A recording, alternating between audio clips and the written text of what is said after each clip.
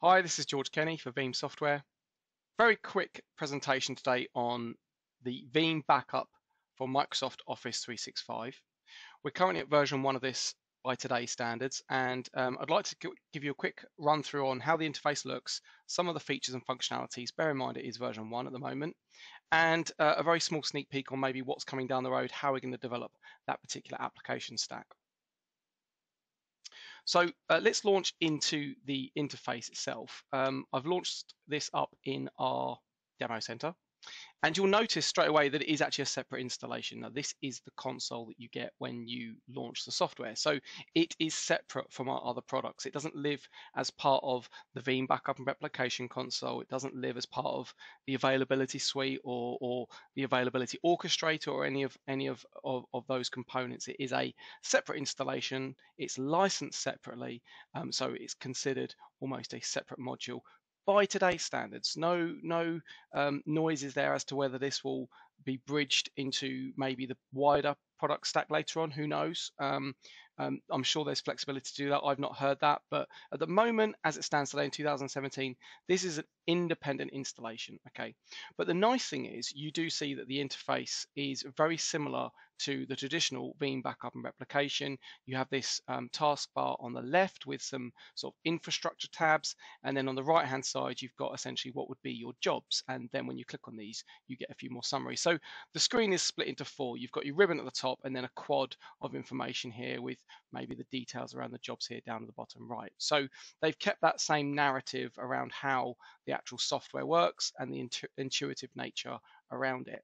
I will give you a sneak peek on the next version. So first thing to look at today is that we are currently running version 1, so 1.0.0.860. This is version first release and a few patches there, but pretty much early day deployment. And you'll see it's quite light. We haven't got many tabs down here. There will be some new stuff coming in later down the wire. So actually in terms of how it works, we have our organizations here. So because this is designed for Microsoft Office 365, you would go into this and go add Office 365 organization, and then you're presented with this particular wizard. You enter your credentials, and then that will connect to your Office 365. If you go to the next screen, it'll ask you to punch in the appropriate user permissions that give you the ability to view all the mailboxes and download the information there. And I use the word mailboxes there. I made a mistake. What I should be saying is it will look at the independent users you want to back up, because at Veeam we are using the, if we go back to this particular presentation deck, it is called Veeam Backup for Microsoft Office 365. This is not a product to back up Exchange Online.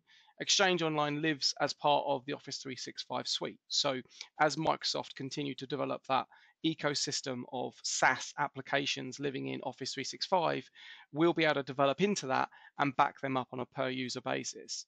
So the premise really here is that as you license this on a per user, all those SaaS applications that live in Office 365, let's say, for example, SharePoint and OneDrive, they will fall into this at a later date. So we have the ability to include all those applications and all that data on a per user basis. So we're not licensing this on a per mailbox. If you're considering backup for Exchange Online, you can certainly use this, but we don't care really how many mailboxes exist.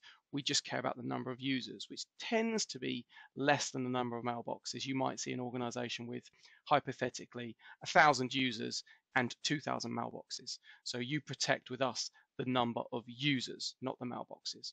So that's good news really for us.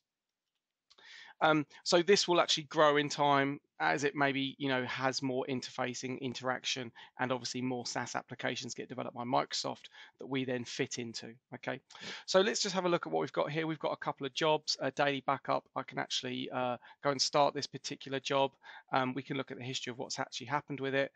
More importantly, if we actually go and for example, go and explore the latest state of the most recent backup, that will give us the options to restore.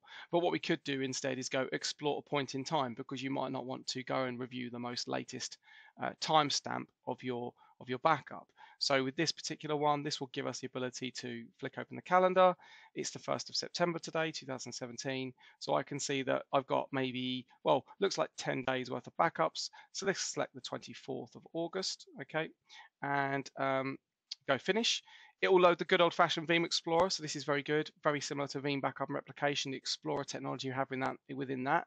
So we'll be able to look at all the mailboxes, all the users, the credentials within inside them, and essentially everything they have living within inside their mailbox. Okay, so let's go and have a peek through the Explorer, and we can now see the users, and these users were prescribed in the actual job settings. So in here we can actually see some emails, and we can say what we want to do with these. We can push them directly back into the demo center environment. That would be the name of your organization, but basically push that back into the mailbox that lives inside Office 365.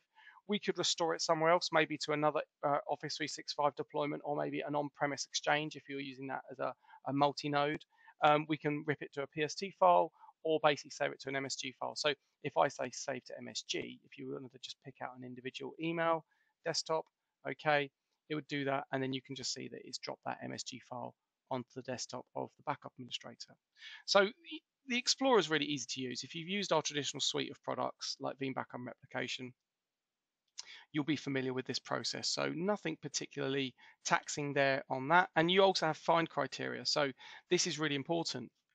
Creating an auditable catalog of data or email search and indexing within Office 365 is not particularly easy by today's standards. So any organizations that are particularly focused on searching that history of emails on a backup perspective, maybe for a year, 2 years, and longer, then there is a very comprehensive search tool here that's including this, and it will be far faster and more efficient than the native tools that live within Office 365, because that can be a little bit cumbersome. Okay, so that's included, which is nice. Let's close off the Explorer, and let's just go and have a look at a couple of other things in here. So if we go and actually look at edit for this, we can see how the job is composed. You put a name in, which is quite straightforward. Back up all my mailboxes, or back up the following mailboxes. So obviously you might want to select a small criteria of users in the environment. It might just be the board members, might just be the sales department. You can pick and choose as to how you do that. So because it's a per user basis, your license will obviously need to be qualified for the number of mailboxes you actually want to back up. Or I should say users, but essentially it knows it's backing up mailboxes in this one. Next, and then we have quite a straightforward but very intuitive scheduling job. So let's cancel that because I don't want to make any changes. What I do want to show you on top of that is you've got this history tab here, so you're familiar with this because you'll be able to look through all the history of the jobs. So that's pretty much the software. Like I say, version 1, early days, a lot more to come. Okay, so that's why it's quite light at the moment, but you get the purpose. So I just want to show you this, which is maybe a snippet of what's going to come in version 1.5. The user interface is going to be beefed up a bit. We're going to have this new tab coming in, backup infrastructure. So you'll be able to configure a few more bits and bobs within inside the actual environment. Within inside that, you'll actually be able to do things like adding different deployment types. So Office 365, hybrid deployment, and on-premises Microsoft Exchange, which is good. So at the moment, it's just focused on Office 365. Okay, and then backup repositories, we'll be able to tune those in here, set the specific retention policy for how many years you want to keep the data for, RESTful API support for maybe an integration you want to introduce within your environment, and scalability within the backup performance, so we can actually throttle how quickly we want this particular operation to run. So just a few snippets there of the next release, which is going to be 1.5. That's actually out in beta at the moment, so you can subscribe to that if you want to get your hands on that and trial that out. We should see that coming up before the end of 2017. Okay, and then version 2, we're going to see a lot more introduction of services later on, and maybe some service provider integration as well, which is also interesting.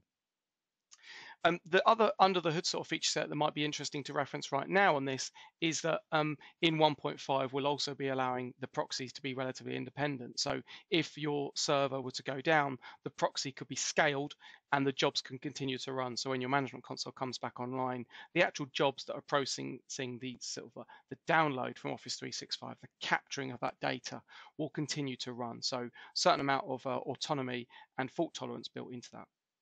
So that really was a very quick whistle-stop tour on the the